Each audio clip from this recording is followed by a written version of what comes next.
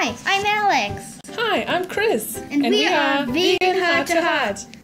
But eating meat is natural, other animals do it too. Yes, carnivorous animals eat other animals for survival, otherwise they would die.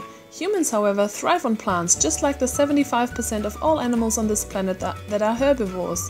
I also find it interesting how we insist we are better and above the animals, unless it comes to justifying our less than graceful habits. But humans have been doing it for thousands of years. Just because we can doesn't mean we should. Infanticide, war, rape, murder and slavery are about as old as eating animals. But just because they have existed that long doesn't make them justifiable and right.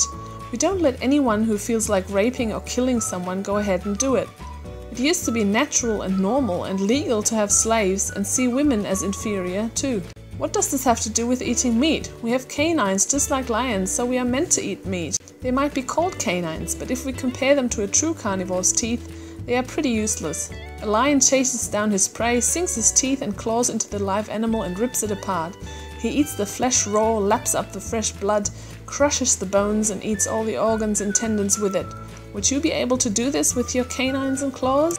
Gee, you are annoying. When you see roadkill on the side of the road, do you salivate and think, food? No.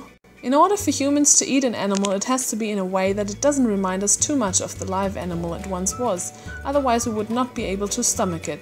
We have to cook it to make it safe for us to eat, and we season and salt it to make it palatable at all. It doesn't sound to me like it is our natural diet.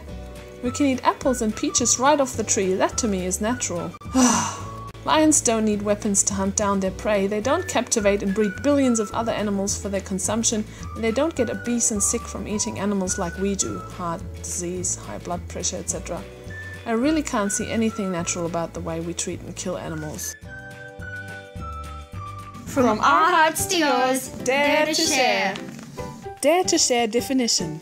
Be fearless, be brave, for the animals, the planet and yourself. And subscribe, like and share our videos and images, of course. Share who you are, share your truth, ask honest questions and give honest answers. A true heart-to-heart is one of the most wonderful things in life. Now smile. It's impossible to be worried when you smile.